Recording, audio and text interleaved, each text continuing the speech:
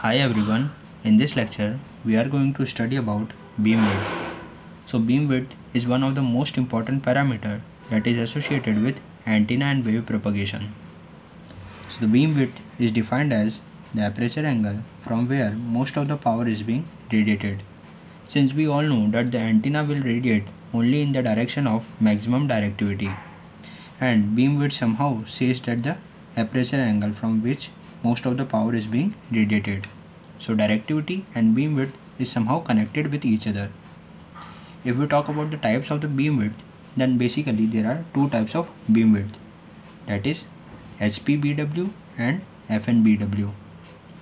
HPBW stands for half power beam width, whereas on the other hand the second type, that is FNBW, stands for first null beam width. Now let's discuss about these two types separately. So let me first discuss about this HPBW. So it stands for half power beam width.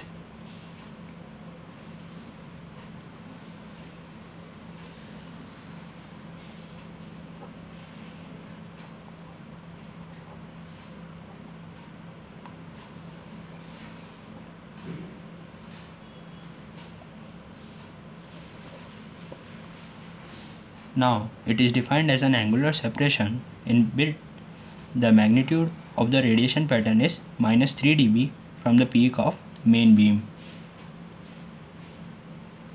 So it is defined as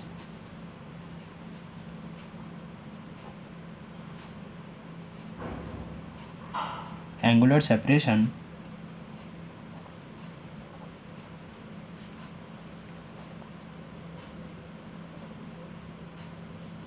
in which the magnitude of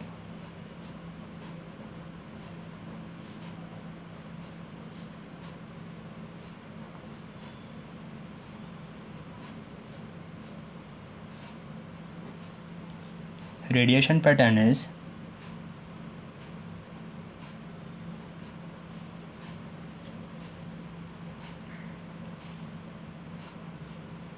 -3 dB from the peak of main beam.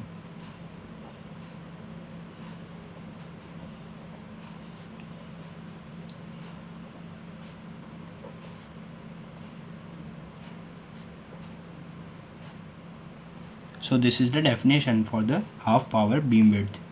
If we talk about the representation for the half power beam width, then the half power beam width will be equals to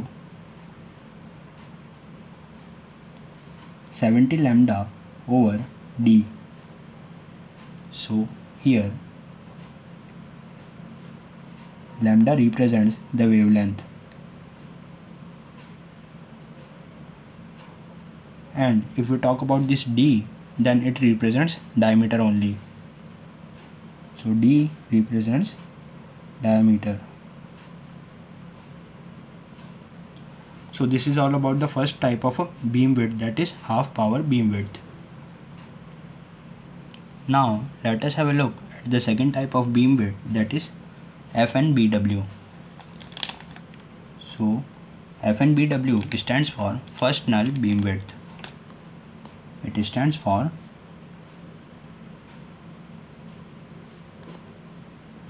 first null beam width.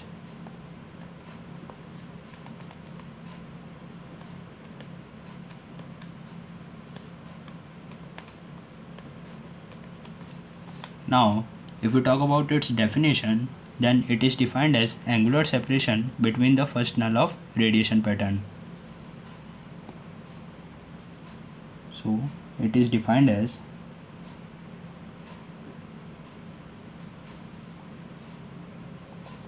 angular separation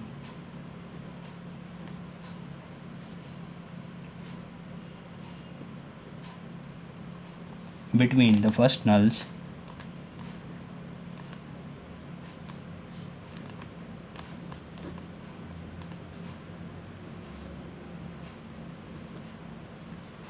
of radiation pattern.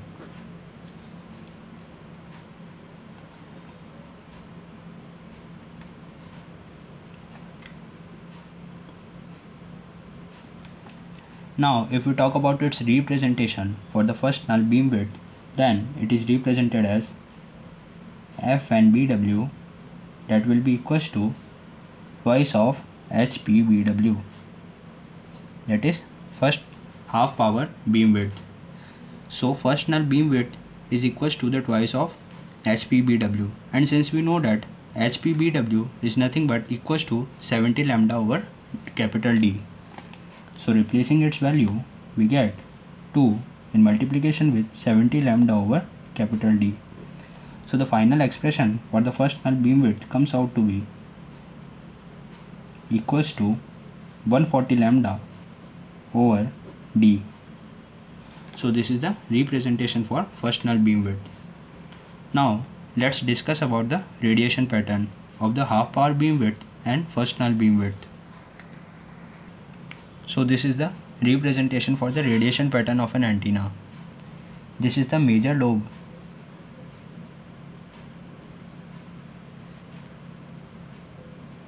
and if we talk about these two, then these two are the side lobes.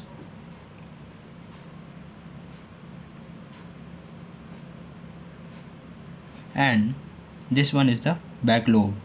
Similarly, these two are the side lobes. Now let's talk about the first null beamwidth.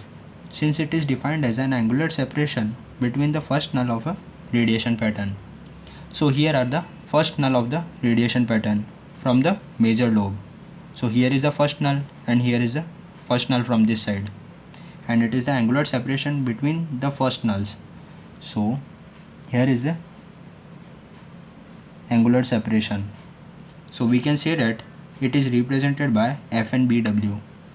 So it is FNBW, that is first null beamwidth. Now let's consider this point as a 0 dB, and this point will comes out to be 3 dB, or we can say that minus 3 dB. Now if we talk about the half power beamwidth, then according to its definition, it is defined as an angular separation in which the magnitude of radiation pattern is minus 3 dB from the peak of the main beam. So here is the peak of the main beam at the 0 dB, and here is minus 3 dB, and according to its definition, it is the angular separation from the magnitude of the radiation pattern from minus 3 dB. So we can say that this point is nothing but HPBW. So these are the radiation pattern for the HPBW and FNBW. If you like my content, then do subscribe my channel and please hit the like button. Thank you.